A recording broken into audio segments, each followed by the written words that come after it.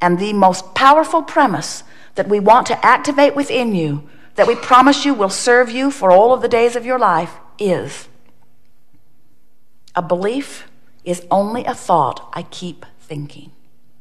A belief is only a thought I continue to think. A belief is only my habit of thought. It's only a practiced thought. A belief is only a thought that I think a lot. Now, why does that matter?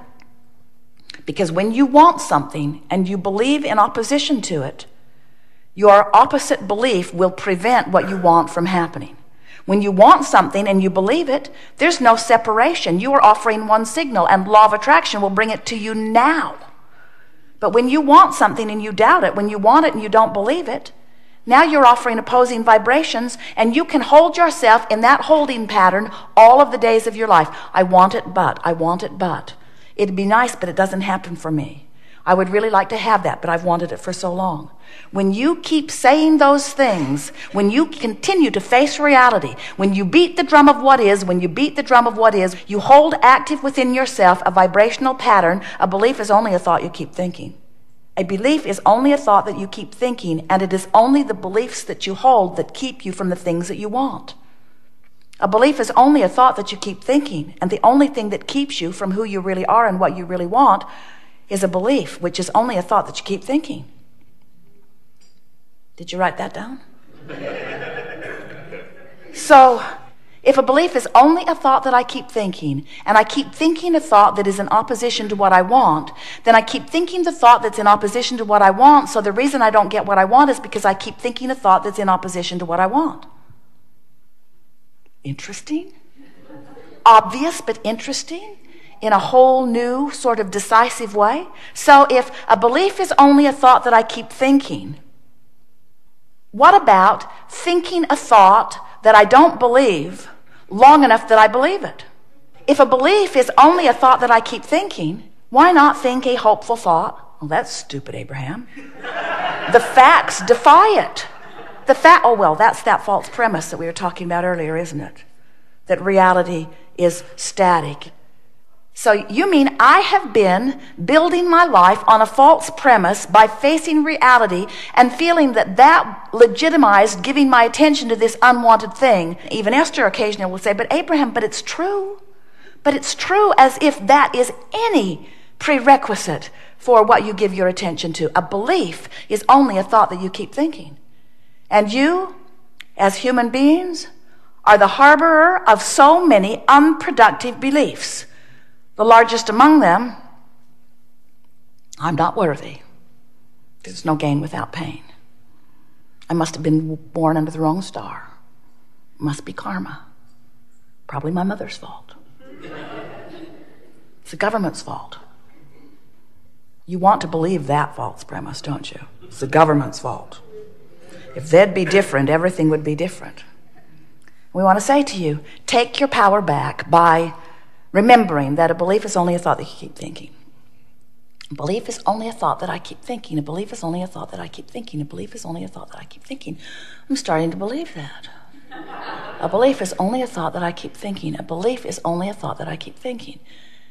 When I think a thought, it activates a vibration, and when a vibration is activated, my point of attraction kicks in. So if I keep thinking this same thought and I keep activating this point of attraction, and law of attraction keeps responding to this active vibration, then I'm going to continue to get results, not because they're true and not because it's reality, but because it's law of attraction's consistent response to a thought that I keep thinking. So if it's a thought that I keep thinking and I'm getting results that I don't want, isn't it prudent to begin to think a different thought? Oh, but Abraham, that doesn't seem logical. You want me to think an airy-fairy pretend thought? You want me to put my head in the clouds or in the sand? You want me to pretend that something that isn't is? Yes.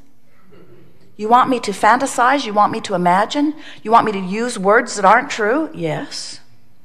You want me to pretend that I'm slender when I'm fat? Yes. You want me to pretend that I'm prosperous when I'm poor? Yes. We want you to think the thoughts that match what you want until you believe them. And when you think the thoughts that match what you want until you believe them, universal forces will give you the proof of your belief. But if you need to see it before you believe it, it cannot come. You have to believe it before you see it. What's a belief? A belief is just a thought I keep thinking. So what did we just say? You have to keep thinking the thought until it becomes. You have to keep thinking the thought until you believe it, and when you believe it, it is. It's so simple. We are done.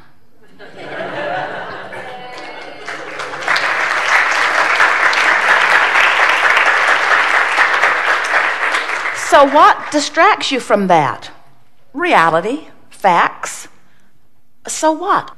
Everything that you see that you call reality was just coagulated, coalesced, combined thought, a thought that somebody thought long enough. When Esther says, Abraham, shouldn't I think about that because it's true? We say, all truth is something that enough people or a person gave enough attention to long enough that it became a thought that they thought about and thought about and thought about and thought about and thought about it until it attracted the equivalent of it. There are all kinds of things in your environment that you believe that match what you want. And there are all kinds of things in your environment that you believe that defy what you want. How would you ever sort them out? How do you know the active beliefs within you that serve you well and the active beliefs that are within you that don't serve you? How do you know the beneficial ones from the detrimental ones? The beneficial ones feel better when you think them. The detrimental ones feel worse when you think them.